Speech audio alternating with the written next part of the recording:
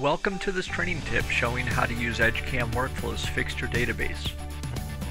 Edgecam Workflow is designed to make users more productive compared to the traditional approach to CAM. Creating the virtual machining setup is one of the parts of the CAM process where Workflow dramatically reduces the effort needed to create toolpath for CNC milling, turning, and wired EM machines. Consider a typical prismatic milling setup where a part will be machined from plate stock and held in a vise.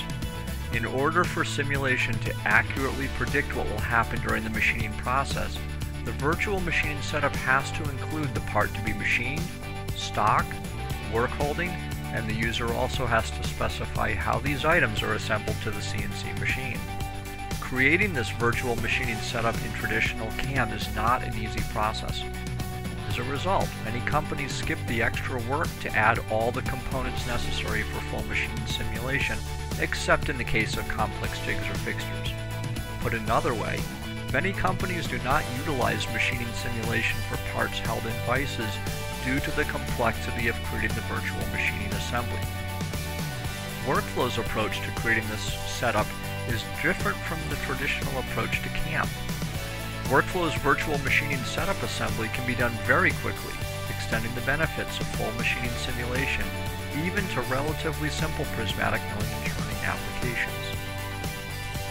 Edgecam Workflow's Fixture database is one of several methods available to quickly add work holding devices to the virtual machining setup. The benefits are accurate simulation that predicts exactly what will happen during the machining process and ability in the software to avoid collisions because the software already knows where the fixtures are located. The concept behind the Fixture database is to provide a way for users to store common work holding components so that they can be quickly added to setups as needed. In some ways, this mirrors the idea of content libraries in CAD software where commonly used components can be easily added to assemblies as needed. It is not necessary to create solids in order to add fixtures to the database. Prismatic models are automatically generated based on the dimensions assigned by the user. However, it is also possible to use solids for highly realistic simulation and precise collision avoidance. This training tip will include demonstrations in two segments. In the first part, we'll show how to use Workflow's Fixture database command. In the second part, we'll show how to add a vise to Workflow's Fixture database. We'll begin by opening a solid and then orient the part for the machining setup. That includes assigning where the zero system for the machining setup will be. Then moving from left to right along the Setup tab, the next thing we'll do is add stock to the part. Stock can be quickly calculated based on the actual part size. Then the next step in creating the virtual setup is to add a fixture. When we use the Fixture database command, Workflow opens the Fixture Manager, allowing us to view the common work-holding fixtures that our company uses, such as chucks, vices, and clamps. We're going to select a vise, and I want to point out that unsuitable vices have automatically been filtered out. This is helpful in avoiding the possibility of selecting a vise that could not open large enough to grip the workpiece that we've selected. Once we've chosen a vise, Workflow assists with assembling the fixture into the virtual machining setup. We can easily align the vise to the desired angle, and the vise automatically opens to the correct size based on the angle we picked. Another assembly option we have is to specify how the part and the vise align. In this case, I've used stock seating height, which is a distance for the parallels from the base to the bottom of the part. Notice that it's possible to change views, which is sometimes very helpful during the machining process. Another option we have is to use stock stickout, which is the distance from the top of the vise jaws to the part. As a side note, if you don't see the fixture displayed, go check the display fixture icon in the view and make sure that control is set to on.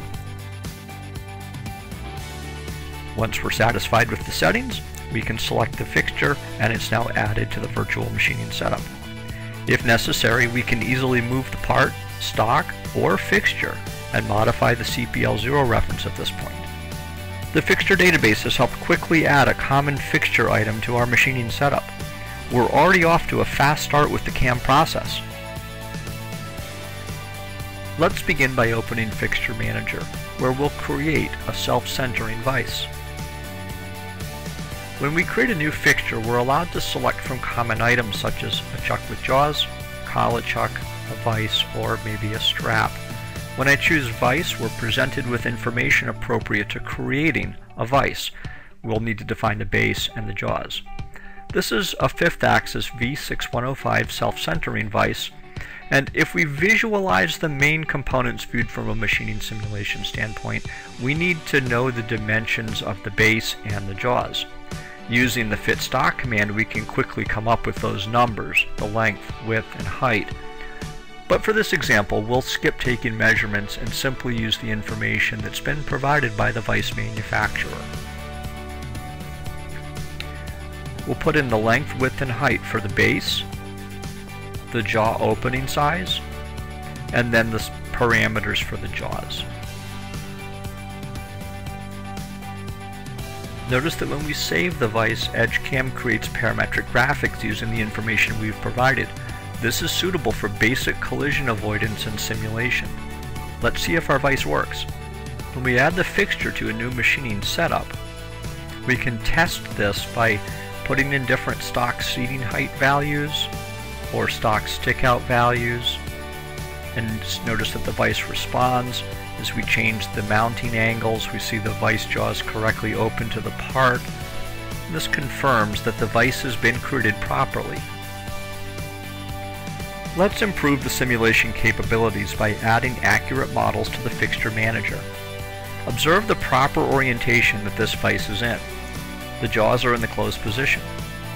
XY0 is at the midline of those jaws, and Z0 is at the top of the base. Whether you use solids provided by the manufacturer or your own, perhaps from a CAD system or perhaps from Edgecam Workflow Solids, it's important to orient the vise correctly. Once the fixture is oriented, we can right-click over each item in the features list that represents a solid, an output model, and then paste those models into the Fixture Manager. This creates MEG files that are stored in the appropriate path within the Support Files folder that's been designated in ToolStore Administrator.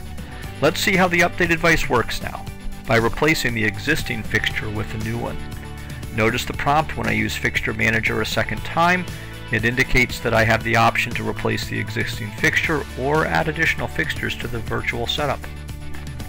The updated vise is properly positioned within the virtual setup. It confirms that it's configured properly and can now be used for any Edgecam milling setup. Edgecam Workflow's revolutionary approach to creating the virtual machining setup helps users get off to a fast start on the CAM process. This is just one of the areas where Edgecam Workflow makes you more productive compared to the traditional approach to CAM.